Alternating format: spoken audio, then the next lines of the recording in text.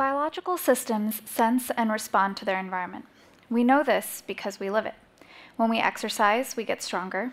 When we cut our skin, we heal. But the built environment and the machines that surround us, these chairs, that projector, they don't do this. Why not? The answer is actually quite simple. It's because they aren't made out of living biological materials like we are. Imagine a world where we could build with biological materials in the same way that we build with wood or metal or plastics. This is the promise and the vision of biohybrid design.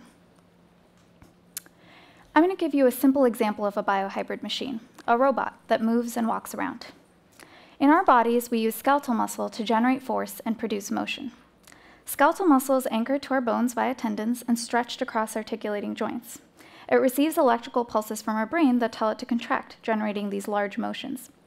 We can use this as a way to inspire us to build a muscle-powered robot.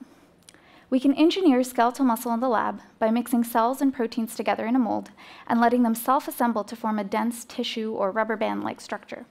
We can stretch that rubber band around a 3D printed polymer skeleton, making a half biological, half synthetic machine. As you can see in this video, these cells are genetically engineered to respond to blue light, which means we can tell the robot to walk, when to walk, and where to walk simply by flashing light on it. The great thing about these biohybrid robots is that unlike traditional synthetic machines, they can get stronger when they exercise, and they can heal completely from damage. That shows us that even in this relatively simple two-component biohybrid machine, building with biology can and does make a big difference. So what do we do with this? Where do we go from here? Do we replace all of the machines in our environment with biohybrid systems? Maybe, but I think we have an obvious and deeply necessary place to start.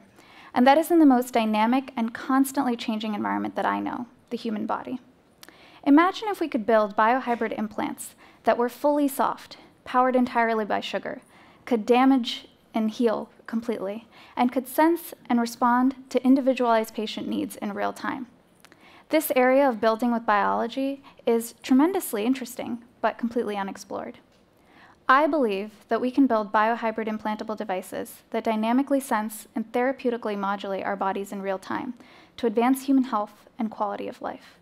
I want to train the next generation of engineers to build with biology and teach them that the next generation of biologically relevant machines should integrate our dynamic natural world with our own adaptive bodies. My name is Ritu Raman. I'm a postdoctoral fellow at MIT, an engineer, a writer, a maker, and most importantly, a biohybrid designer. Thank you.